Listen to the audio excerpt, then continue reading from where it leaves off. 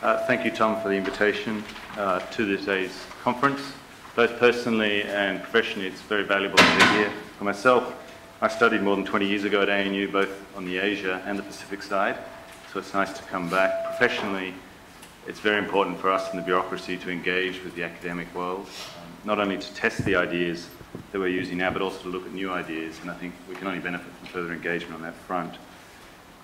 I followed after Colin. For those of you that will be here throughout the conference, I apologise. A colleague once said to me that all power corrupts and PowerPoint corrupts absolutely. And I'm afraid I didn't take all that advice, and I do have a series of slides, but hopefully it'll help convey some of the key messages that we're looking at in terms of our agenda this year. I think it was very good to come after Colin because of the provocative points, in my view, that he raised, but they're also very important issues because one of the things we're looking at this year as a presidency is to look at the accountability of the G20. How can we be held accountable for what we have said we will do? And I'll touch on that in various ways through the slides. And it's also important to look at, in our minds, where the G20 can add value. Because the G20 is really a form of consensus, and when those leaders agree, they can bring great momentum and force to take action forward. But it's not in itself an implementing organisation. There is no secretariat, there's no pledging mechanism. So it's a means by which we bring leadership to issues facing the world. But it's also not representative. So the point on engagement and outreach is a very important one. And that leads me to just a very brief explanation of how I fit in the bureaucracy we have this year in support of the G20 presidency. Department of Foreign Affairs and Trade, we work to the Prime Minister's office and through the Sherpa, who gives primary advice and leads the work on the G20 this year, and primary advice to the Prime Minister. That's Dr. Heather Smith. She's complemented by the Finance Deputy in Treasury, who gives advice to the Treasurer, who leads the finance track within the G20. For DFAT, I have responsibility for the trade and development aspects of the G20 agenda, but I'm also responsible for outreach and engagement with the international community. In particular, outreach beyond the G20, because we don't have a license on good ideas, so we need to go out and listen and talk about the impact of the agenda we're looking at this year on people and countries outside of the G20. But why is the G20 in itself important? Just in terms of some basic introductory points, it represents 85% of the world economy, 80% of trade, and 2/3 of foreign direct investment. But it's rather a unique forum because beyond those statistics, it brings together emerging markets and industrialised economies. So we saw in 2008 quite a substantial response to the financial crisis that escalated or lifted up the G20 to a leaders level forum. Prior to that, it had been finance ministers, treasury ministers, if you like, who had been meeting since the late 1990s. Now we saw, for the first time, leaders become involved in response to a crisis, but now we're going beyond that to more substantial issues as some of the economies around the world change and adjust post-financial crisis. For Australia, we look outwards, we value our links with other countries, and we're accustomed to working collaboratively. So we hope this year we can take that, including our strong links in the Asia-Pacific, and develop our agenda. When I talk about the agenda for Australia, I have to acknowledge that the G20 has a rolling agenda, and in fact probably 80 to 85% of what goes on continues each year. But our primary target this year is set out here on the slide, and it was agreed by leaders in St. Petersburg at the summit in Russia. And they agreed that economies in the G20 need to focus on promoting stronger economic growth and employment outcomes, and making our global economy more resilient to shocks. We didn't see the global financial crisis coming, but we can take steps to prepare for what might next come. So we need new approaches to lift growth, though, because in response to the global financial crisis, many countries looked at fiscal policy, monetary policies, but those options are limited. So the judgment by leaders was to look at private sector as a driver of growth and take steps domestically towards lifting growth and therefore jobs. I'll touch on some of that now. But I'd like to say, achieving this will not be easy, but governments have committed to taking it forward, and the test will be to see that we deliver practical and concrete outcomes at the end of the year. And it goes back to the question of accountability. Just to talk about the challenge that we face, the chart really is only useful just to show the progressive dropping in the forecast. Until January this year, the IMF had revised the forecast for global economic output successfully down each year. January saw for the first time an upward forecast, first time in 2 years. But the downside risks still remain, and we see real gaps in advanced economies and domestic weaknesses in some emerging economies, and therefore continuing concern. As I mentioned, many had looked at fiscal and monetary policy. Now we need to find new sources of growth. And many in the Asia Pacific and elsewhere are still struggling to create enough jobs for their people. The World Bank, for example, suggests there are now more than 600 million young people around the world who are neither studying nor working. This graphical slide just explains a little bit some of the actions we're proposing to take to stimulate growth, which leaders in St. Petersburg committed to. We hope to improve productivity and competitiveness, strengthen investment infrastructure, encourage trade, make it easier to do business, and boost employment. Saying that in itself might be easy. What's distinctive in terms of the outcomes last year was we have a commitment from each country to go away and develop its own comprehensive domestic strategy.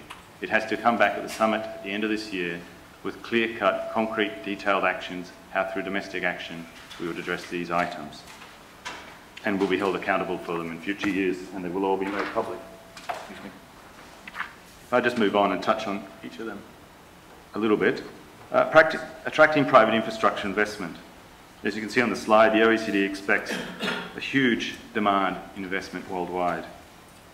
Our sense is that building infrastructure drives growth in the short term through investment and employment, but also makes economies more productive in the longer term. In addition to the OECD estimate, the Asia Development Bank has estimated there is a need for $750 billion a year in Asia alone up to 2020. So funding requirements of this size demand that governments work with the private sector. But we need to acknowledge the private sector will only become involved if projects are economically and financially viable. So working together this year through our work program in the finance track particularly, G20 countries are looking to see how it can make it easier for these sort of projects to get off the ground. It could be financial instruments, it could be working with multilateral development banks and assisting this process and looking at the risks associated with it, and in fact looking at some of the banking regulation that's been introduced and what impact that may have on these sort of models. Another key driver of growth is trade. If you look at the charts here, you can see a correlation between GDP growth and goods and services trade. But what is most telling is, if you just look at the timeline along the bottom, we're still to return to the rates of growth that were there before the global financial crisis. In this year, we expect growth to be at 4.5% globally. As the President, Australia is working with our leaders now to try to focus leaders' discussion on how trade can contribute to economic growth and what steps we can take domestically to remove obstacles to private sector participating in, say, global value chains, and a phenomenon which is not new, which is changing the way we perceive trade flows now. These could be as simple as infrastructure, employment changes, services, behind the border, customs issues. It's really up to each country to determine what steps they will take, but we ask each to bring forward new policy ideas beyond the existing proposals they have had in place until now.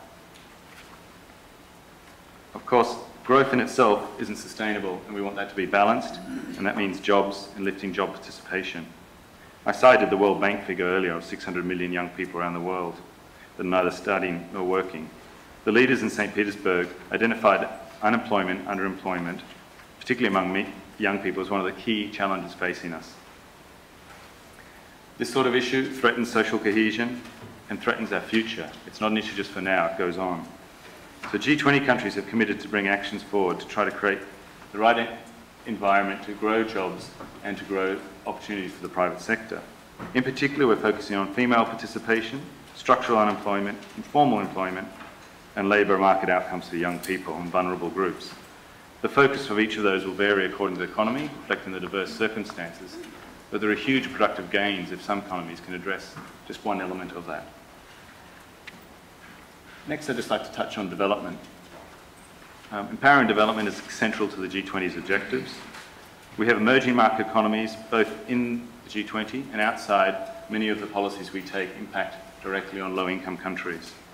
So we're working to focus on activities that lift growth in both those areas, developed and developing economies. This chart shows a little bit of the relationship between some of the key themes. The finance agenda focuses on investment, infrastructure, modernising tax systems, strengthening the international financial system. I can go into a little bit more detail of them in a little while.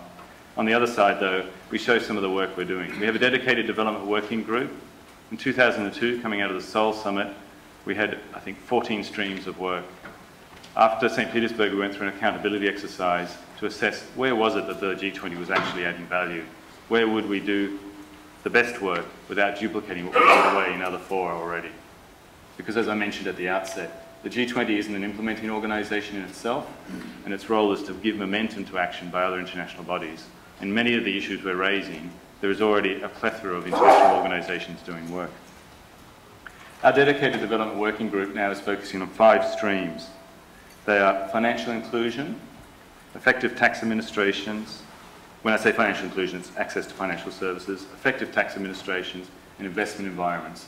But the issues we're grappling with are very different from what we're dealing with in the finance track. If you like, they're the opposite end of the spectrum. The OECD estimates, for example, on tax, that many low-income countries are losing more in lost revenue each year that they haven't collected than they're obtaining through ODA. So clearly, a small step in this area can make a substantial gain. And we're not promising that step will be achieved in 1 year. What we're looking at is trying to put in place policies and coordination that will help economies towards that end. I should point out there are 2 other areas we'll continue this year that aren't listed there that are very important. One is food security, and the reason it's not listed there is we're just going through a report with international organisations at the moment to determine where the G20 can add best value. And we've gone through a consultative stage in that, including non-G20 members. And we want to look in particular on agricultural productivity and access to food. The G20 is also looking at human resource development. This follows on work that had a particular focus in the Russia year, last year, and the hope is it'll lead to a database developed by Russia in December 2014 to help developing countries match education and training with future job markets. This follows a platform that was launched in 2013 for the G20 countries themselves. Until now, I've spoken about efforts on the growth side. I might just touch briefly also on the other key important part of the G20's agenda, and that's something we describe as building global economic resilience. The G20 has a real role here, and you're probably aware of some of the steps taken since 2008 in reforming the global financial system, strengthening tax systems, addressing the imbalance, perhaps, as some would describe it, in global institutions in terms of their representativeness, and also strengthening energy market resilience and fighting corruption. I'll touch on each of these briefly. On the financial system, the slide probably says most of what I wish to say, but the key point is here that we need to do what we say. We need to meet our commitments. Many of the G20 countries committed to undertake reforms and push these through either domestically, through regulation, or internationally. Some of us have done that, not all of us have. So we've asked this year, if we can, to try to draw a line, and through this year address those issues that are up here, and try to conclude some of them. I think we need to be realistic. Not all will be concluded this year, because as we go through some of them, for example, helping prevent and manage the failure of globally important financial institutions, or too big to fail, this reveals other issues in each economy. Because if you start considering the impact on a particular economy, if major banks fail, you start to sometimes identify other structural weaknesses. Nonetheless, we have got a commitment from our finance ministers and our central bank governors to look at this work and try to draw a line so that we can then start going forward, rather than looking back at what we've promised to do in response to the global financial crisis. I touched earlier on the development side and strengthening tax systems. Now I'll just briefly touch on the area of work that the finance track is looking at in particular. Now, it says it on the slide, both changes to the global economy have outpaced tax systems around the world. Governments now face increasing difficulty collecting tax where economic activity occurs, which has led to some tax base erosion. This leaking bucket, if you like it, makes it harder for governments to maintain growth-friendly tax systems and manage their budgets in a sustainable way while delivering essential services to the populations.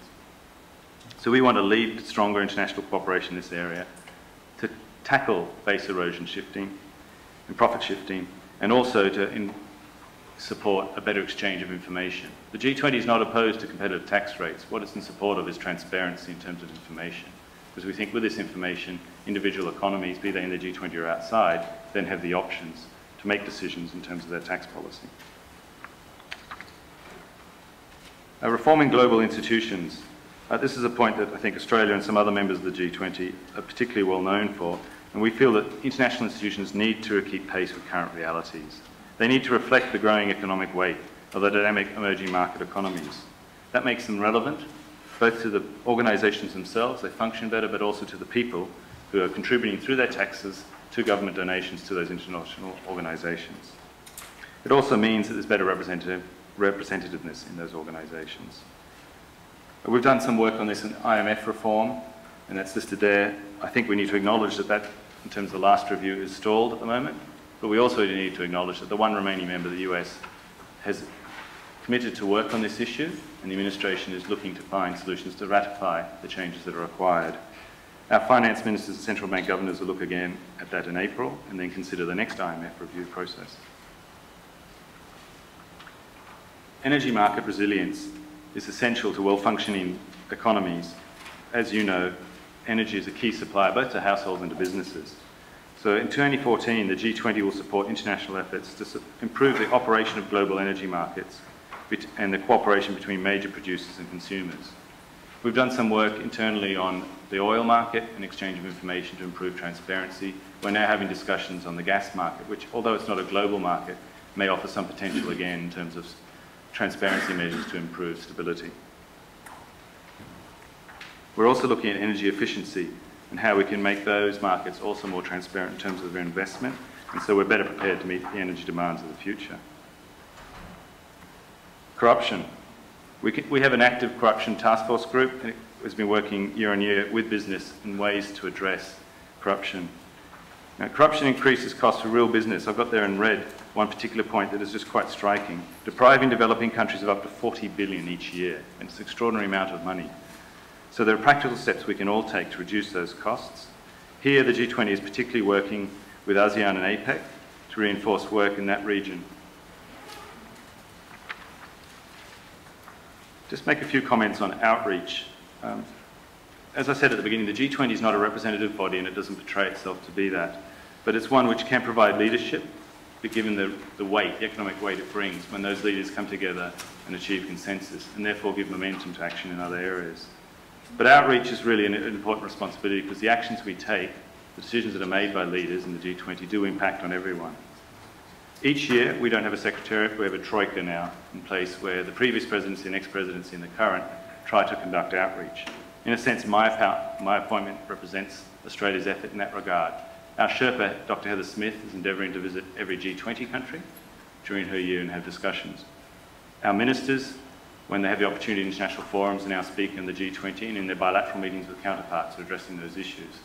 I've attended CHOGM, the Asia-Europe meeting and others to meet with delegations to discuss their concerns, and we'll soon go to, for example, meetings in Africa and the Caribbean, and later in the Pacific to do the same thing. As I said at the beginning, we don't have a license on good ideas, and we're very interested in hearing from others on their views on how the agenda that has been agreed by the G20 may impact on their economies and their people. And they may have insights for us in terms of implementing that better. We, of course, also have formal partners, and like with any organisation, there's a plethora of letters that emerge.